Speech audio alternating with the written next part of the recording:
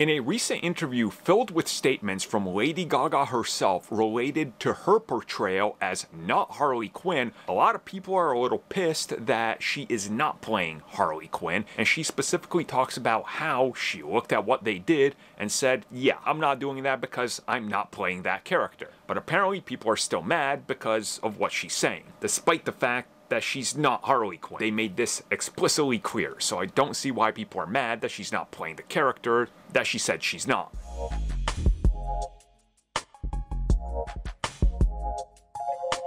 So yes, let's talk about Joker 2, aka Joker, Folie Deux.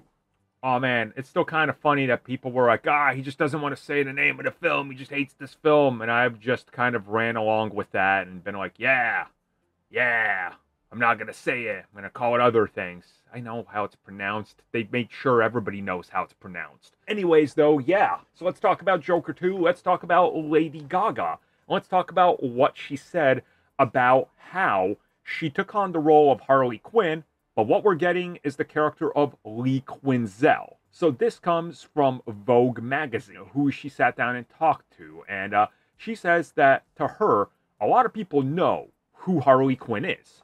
She says that her experience was different than anybody else's because she did not look at the pop culture icon and follow in those footsteps. She wanted to do a little bit more of a quiet and different take on Harley.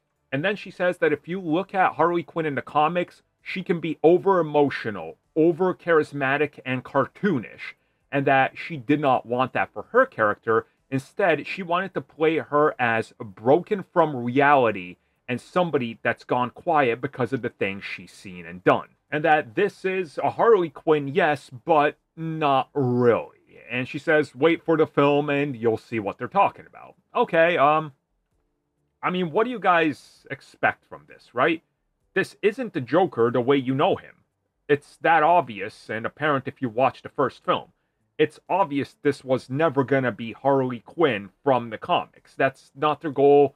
Todd Phillips didn't care about that. Clearly, a lot of them didn't. You got to go into this expecting what's presented. And what's presented is a new take on these characters. Is it a little pretentious, as people are saying? Yes. Is it a little dismissive of the comics character and cartoon characters' great lineage and legacy? Yes.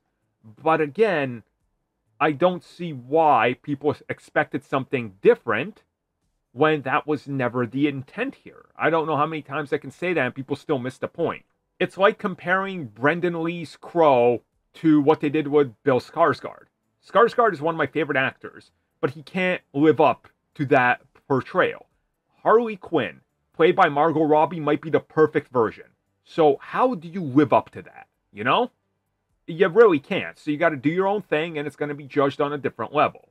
But it is what it is. So I don't know. We'll see when the film comes out.